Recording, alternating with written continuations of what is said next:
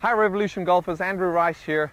I wanted to talk today a little bit about pitching and controlling the quality of the strike. So often if golfers are struggling with their wedge game, their problem is they're not getting the club to interact in harmony with the ground. It's either digging into the ground a little bit too much, or they're missing the ground entirely and zinging that ball over the back of the green.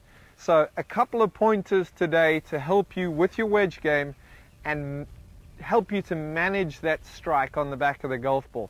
If you can strike these shots well, you're going to be a good pitcher. I know that. Let's take a look. Starting with address.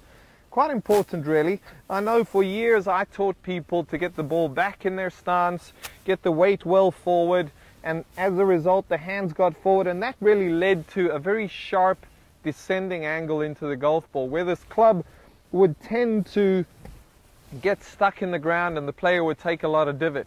It is possible to hit good shots like that. Just the frequency, the consistency level of those good shots is greatly decreased. You've got to be too perfect. This approach is going to enable you to be more consistent because it actually makes it easier. How do we go about it? Here's what I'd like to see. Set up with the ball in the middle of your stance. Your feet, depending on the length of the shot, are approximately a club head width apart. My weight slightly favoring my front foot, 55-45. As a result, the hands are ever so slightly in front of the golf ball. We're setting up this way to deter that club from having that sharp angle of attack into the ground. I want that club coming in like a plane landing on a runway, where it's going to be shallowing out and really matching up with the ground. So this setup is going to facilitate that. Now the motion.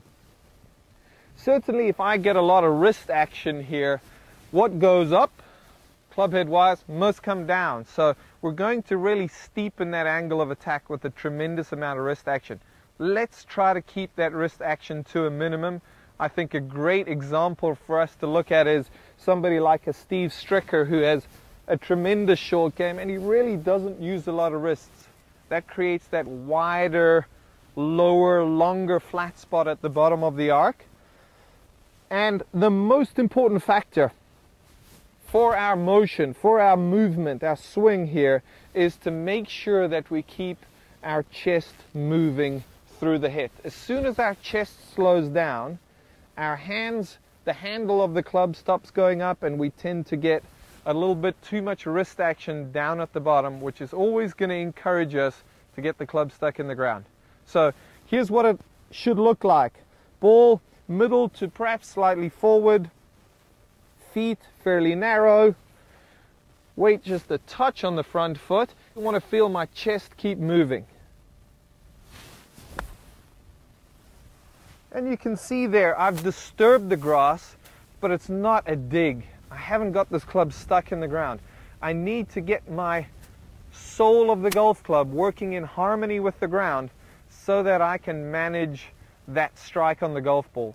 As you know, if you're striking the ball well on your wedge shots, you're pitching and chipping very nicely. Hopefully these tips at address and in the motion, keep that chest moving throughout the motion, will enable you to get some cleaner, crisper strikes on the golf ball. If you do have any comments, write them below. I'll respond to as many as I can.